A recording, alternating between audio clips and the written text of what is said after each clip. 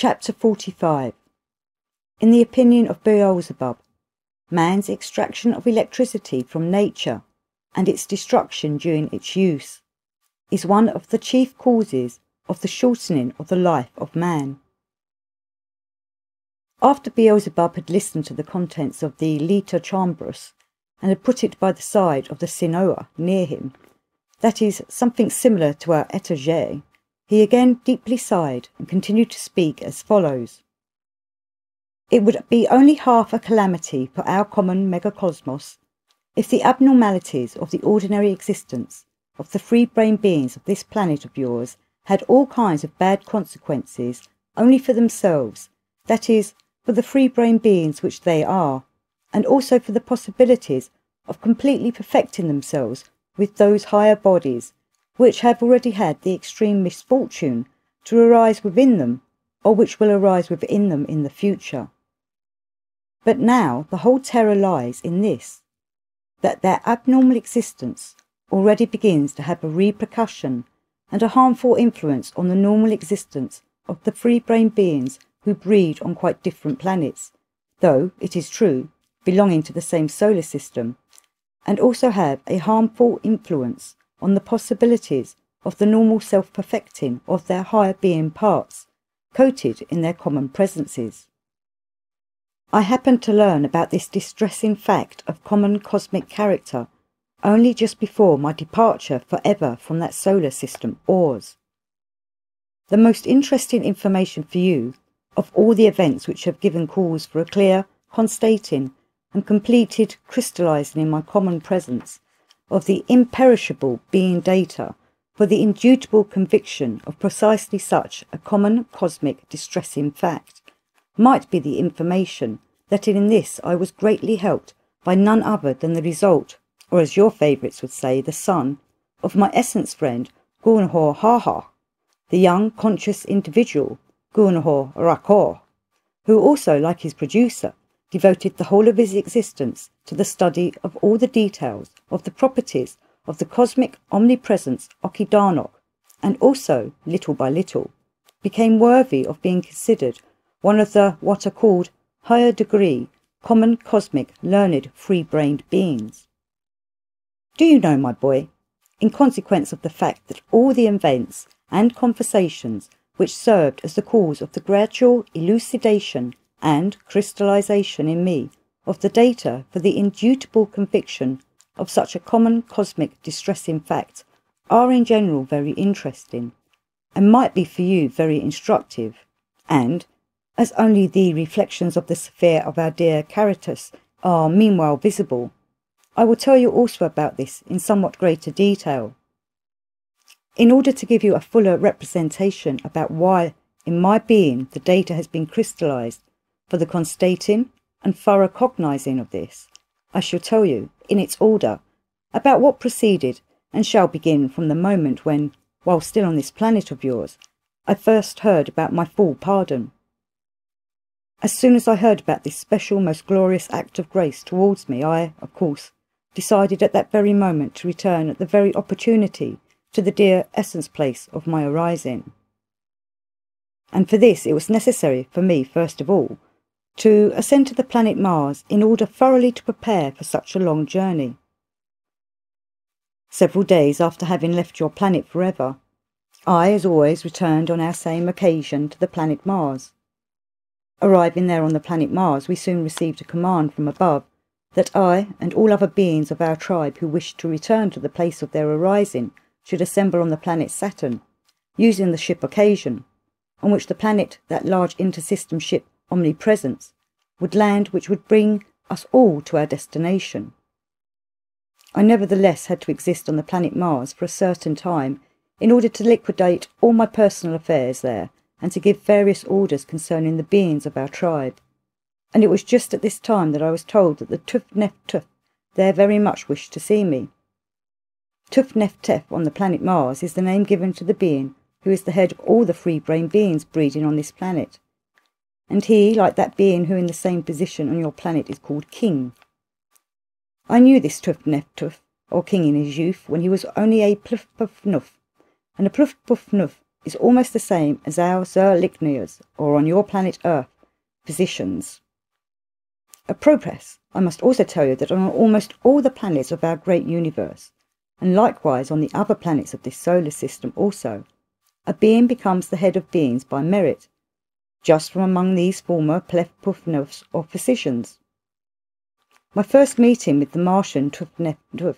took place when we first arrived in this solar system and settled on this planet Mars. He was then a plethpufnuf, just on that part of the surface of this planet where I, and all who came with me, had the place of our residence. Since then, existing on various parts of the surface of the planet Mars, in the capacity of plethpufnuf, he merited becoming the head over all the beings breeding on the planet Mars. And when he neared the state of the sacred Ishmech, he desired to return to just that part of the surface of his planet where he had spent his youth. That is why this former Plufpefnuf, now Tufneftef, happened at that time to be near the place of my residence on Mars. This Martian Tufneftef was, according to the notions of your favourites, already an extremely old being. He was by the time calculation of the planet Mars about 12,000 Martian years old, which is only a little less than the time calculation of the Earth. Here you must be told that on the planet Mars, the duration of the existence of beings in general is almost the same as that of the free-centred beings of all the other planets of our megacosmos, excepting of course those beings who are directly formed from the first tetracosmoses, and whose duration of existence may be 3 times as long. The free-brain beings arising and existing on the planet Mars, as well as the free-centred beings of all those planets of our megacosmos, on which an existence, though normal for free-centred beings, proceeds, also have full possibility of reaching the state of the sacred Ishmech, namely, that being when the existence of a being already becomes a dependent, as regards the most great cosmic Iran Umanj, only on those substance which arise directly from the manifestations of the most holy prime source itself, and not, as it proceeds, in the other beings, whose existence depends on cosmic substances arising through the results of all corresponding gravity centre concentrations of the common cosmic fundamental Anzan Bala Uzi Aza. And when they reach this state of the sacred Ishmech, and the reason of their highest part is already perfected up to the required gradation of the sacred measure of reason, then, in the first place, the process of the sacred Raskunano may also proceed with them, but only by their own wish, and secondly, their highest being body is taken directly to the holy planet Purgatory. And so, when I returned to the planet Mars from the planet Earth, and while I was hardly finishing the liquidation of my affairs there, I was informed that the Tufneftef of the planet wished to see me personally. This request of the Honourable Tufneftef was translated to me through our Ahun by means of what is there called a Keli-u-Ufu. The text of this Keli-u-Ufu was as follows. I have heard that you, your right reverence, have become worthy of receiving from our common Father Creator full pardon for the transgressions of your youth, and that you are now leaving my native land forever. And therefore I, an old being, very much wish to see you, and to bless you personally for the last time, and at the same time to thank you, through your person, all the beings of your tribe, for their constant good relations with the beings of my native land during so many years. At the end of this Keli-u-Ufu was the postscript. I personally will present myself at your house, but as you know, the size of my planetary body does not permit me in any way to do so, and hence I am compelled to beg you not to refuse to come to my Falfi-Fuf. I must say that the free-brain being of the planet Mars knew our genuine nature from the very beginning, and also the true reason why we were compelled to dwell on their planet. They were not like the free-brain beings of your planet, who never knew anything, and never even suspected who we were and why we existed on their planet. And so, my boy, when I received the said invitation from the Honourable Tufneftef, I of course immediately decided to go to him without delay, and when I arrived there, this, in the full sense of the word, great Tufneftuf, after all the prescribed ceremonies and exchange of courtesies, turned to me as we were talking, with his request, which was just the cause for the subsequent crystallization in me of corresponding data for the indubitable conviction that the results ensuing from the abnormal existence of the free-brain beings of your planet had already begun to act harmfully also on the ordinary existence of the free-brain beings arising and existing on the planet Mars in respect of their potency to perfect themselves as is proper to all free-brain beings. I shall try to give you in our speech the contents of this request of the great Tuf-Neftep almost literally. He then said as follows: Your Right Reverence, thanks to the most gracious pardon granted to you from above, you have again acquired the right freely to actualize your justly merited wishes. And thanks to this all-embracing grace, you have again all the possibilities of becoming what you might long ago have been, owing to your formerly acquired merits as regards reason. And of course from now on, you, Your Right Reverence, will undoubtedly meet various individuals corresponding to your reason who have already reached the higher gradations of reason. And so, I take the liberty of applying to you, as my old friend, with the request which consists in this, that on meeting these individuals, you should remember about me, an old being, and not forget to ask their opinion about that fact which, during recent years, has almost all the time been a shock for the arising of disturbing associations in all my spiritualized parts, and that when you will have learned their opinion, not to refuse to communicate it to me somehow or other at a suitable occasion. And he continued further, the point is that during the last few Futufus, I constated very definitely that, among the beings of our planet, the Norfu Fatwa increases each Futufu, and parallel with this, I observed in them a proportional diminishing of the intensity of their potency for the possibility of active mentation. When I first discovered this fact, so deplorable for the beings of our planet, and began from then on intensively to ponder and to seek the cause of it, in order to be able to give corresponding indications to those beings who have entrusted themselves to me to help them in their struggle to uproot this lamentable factor that has newly arisen in their common presences, then in spite of the fact that I meditated very often and long on this question which constantly agitates me, I have up till now not been able even approximately to elucidate for myself where the trouble lies, and what corresponding measures must be taken to destroy this evil.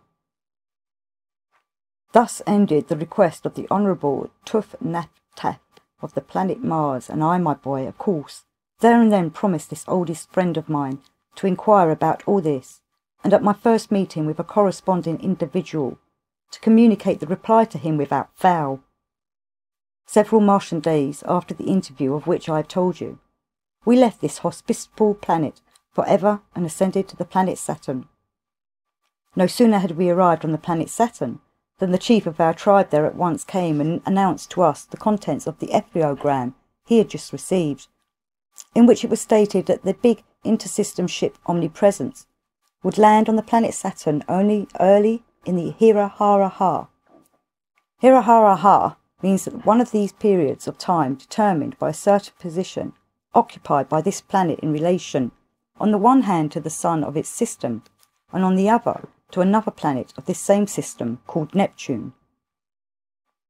There are in 1 year 7 of these definitely established periods there on the planet Saturn, and each of them has its own name.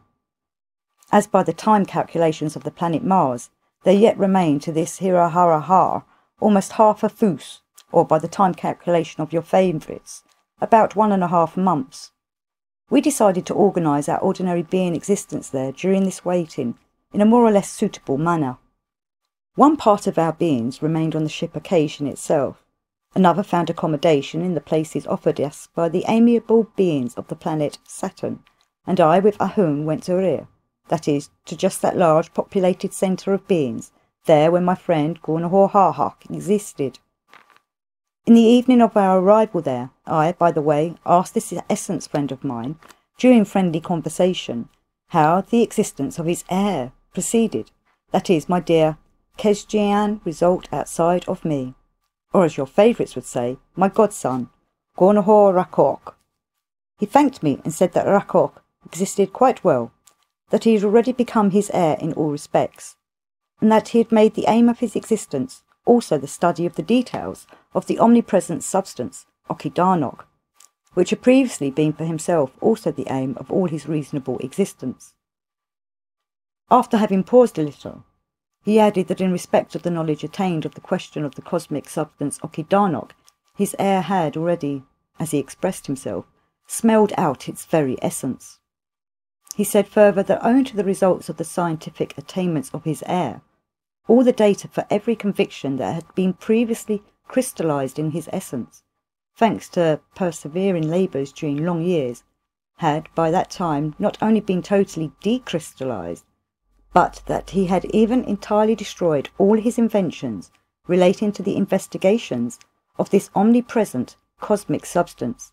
among which was also his famous non-radiating lamp, and sighing deeply, he ended by saying, "I am now in full agreement with the opinion of the result of my all,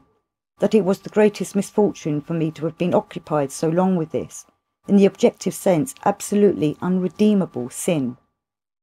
Talking further on various incidental topics, we began, in accordance with the flowing of associations of being mentation, to talk also of the free-brain beings breeding on the planet Earth. You remember, I have already told you that my friend Gunahor Harhak was always kept informed of my observations on their strange psyche, which I sent to him as well as to your uncle Tualan, even with the duplicates of certain of my notes. So, as we were talking of these free-brain beings who have taken your fancy, Gunahor Harhak happened by the way to ask me, "Tell me, please, my friend, is it possible that the general duration of existence of these unfortunates still continues to diminish?" When I began to explain to him the state of affairs there at the present time on this question, and the new data I had elicited concerning that abnormality there, just at that moment the result of Gunahor Harhak, Gunahor Rakok, himself entered the room where we were. Though the newcomer had exactly the same exterior as his producer, he had the appearance of being very virile and full of fiery youth. When he had taken his place on his perch, as is proper to the free-brained beings of that planet, he began, as is usual to them, to welcome me in an angelically musical voice, with kind and self-satisfying wishes of being feeling. And in conclusion he said with a certain pathos, "Although you are only my Kesgian father, yet in view of the fact that during my here you assuredly fulfilled with the feeling of full and thorough cognizance the divine obligations taken upon yourself in respect of me, there have been crystallized in my common presence in respect of your data, equivalent to those which should be in the common presence of each free-brained being in respect of his own producer. And it is, without doubt, just because of this that I very often remember you, and each time in my thoughts I wish for you such ensuring circumstances at all times, as you can lead in general to, in the objective sense, a good and happy future." You probably, my boy, did not understand what I meant when I told you that Gunahor Rakok took his place on his perch. The point is that the free-brained beings of this planet, according to their outer coating, gradually acquired the habit of resting only in that posture, when, after having stooped in a special way, they let the whole weight of their planetary body rest on their lower extremities, and for these means of resting it gradually became necessary for them to be at a certain height. Hence it is that the free-brained beings there have established the practice of fixing, at a certain height, in the rooms where they exist, special sticks for resting, which they call perches. I may as well say also that these perches of theirs are usually embellished with various knick-knacks or carved with all kinds of figures, just as is done by your favourites also, when they manifest the same weakness in regard to what they call their furniture. And so, after having taken his place at his perch, and expressed his welcome, my dear Kesjinyan result outside of me, or my grandson, Gunahor Rakok, began to take part in my conversation with Gunahor Harhak. And so, my boy, when during our general conversations on various topics, I, by the way, became interested to learn from my godson what was the reason which led to the crystallizing in his presence of data, for the engendering of the impulse to interest himself seriously in the sphere of the elucidating of the details of the omnipresent cosmic substance Okidarnok, thanks to which he also, like his producer, had become worthy to make certain great cosmic discoveries, Then, after young Rakork's reply with explanatory details to this question of mine, the fact became clear to me that the abnormal existence of your favourites already began to act harmfully on the normal existence and on the conscious self-perfecting of beings breeding on the planet Mars. And at the same time, thanks to this detailed reply of his, which was based on scientific foundations, I drew also data for the elucidating of that question, for the solution of which my old Martian friend, the great Tuf Neftef, had applied to me with his request. I will try, my boy, to reproduce to you in our speech all the faults of this reply of his, also as exactly as possible. After having thought a little at the question which I had put to him, Gurnjieff Rakork replied with deep seriousness. At the beginning of my existence, namely at the age when I was still preparing to be a responsible being, I, as is proper to all free-brained beings at that age, devoted the greater part of my time to practising for the potency to deliberate actively and long, and of itself it so happened that during the interval of time for necessary rest, I used to be occupied with the various experimental apparatuses of my producer. And it was just then at that period of my existence that I began to notice more than once that on certain days the forces and degree of my active mentation grew particularly worse. What I thus constated aroused in me a subjective interest which served as the source for the engendering in my presence of the requisite impulse for the thorough cognizance of the cause of this fact, and from then on I began to pay attention both to myself as well as to what proceeded around me, and to seek out the causes for it, and after one recce I became convinced beyond doubt that this undesirable state proceeded with me each time on the day when our large life-chakan was in action. It was just this fact which I then first constated, which was the cause that I have, since then, become seriously interested in this omnipresent cosmic substance and deeply absorbed in the study of its details. As a result, from the very beginning of my subsequent experimental elucidations, I came to possess an immeasurable number of every kind of proof for the elucidation both for myself and for others of the fact that the omnipresent substance Okidarnok is such a principle of the common presence of the atmosphere of our planet, and evidently of the presence of the atmosphere of other planets, as takes part both in the arising of every planetary and surplanetary formation, among which of course there is also the Haprikipikranian part of every being, as well as in the maintenance of their existence. Upon my further experimental elucidations, I also became aware, beyond doubt, that although our solar system, like all the other solar systems of the great universe, has its own Azam Balu al-Azar, and each planet with its atmosphere is a special place of concentration of one or another class of cosmic substances of the given systematic Azam Bala u-Azar, yet nevertheless the cosmic substance Okidarnok is an indispensable and predominant part of the presence of each planet. And later, also thanks to my experiments, it became clear to me that this cosmic substance is, owing to the common universal equilibrium, concentrated in every system in a strictly corresponding proportion, and is distributed also in a strictly definite proportion between the atmospheres of each planet of the given solar system, and that when this universal substance is used up by accident or design in any one place of atmospheric space, it must without fail be replenished for the equilibrium of its common proportionalness in the atmosphere, and this proceeds by its flowing in from other places, and thereby this balancing transposition of Okidarnok must proceed not only from one space to another in the atmosphere of any planet,